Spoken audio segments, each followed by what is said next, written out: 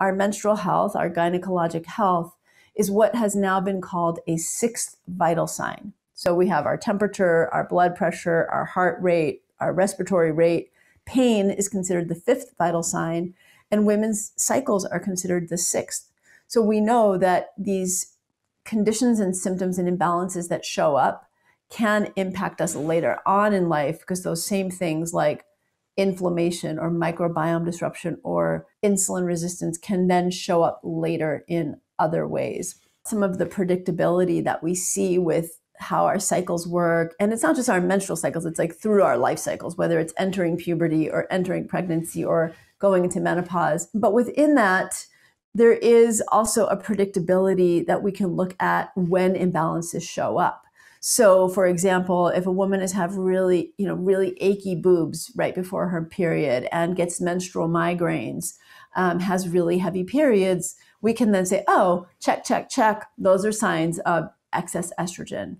Or someone is checking their basal body temperature and they're checking their cervical mucus and they're checking in with how they feel. And they're like, yeah, I'm not getting that peak in temperature that you're supposed to get when you're ovulating, and my cycles are irregular. And that tells us very specifically, without any lab tests, oh, there's something going on with progesterone.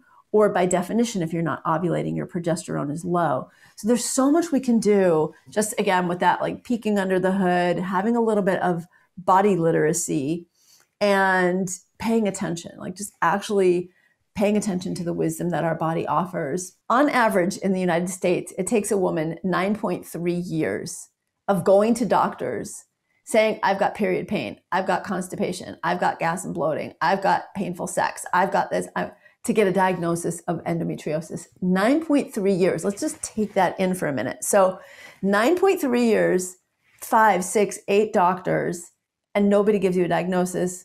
Or you get a book and you do a self-check, and then you kind of are self-diagnosing because no one else is doing it for you. Ditto with polycystic ovary syndrome. Ditto with this, that, and the other that women are saying, hey, listen to me, believe me, something is going on, I need answers. And they're just getting, oh, that's normal, or no, you're fine, or take the pill.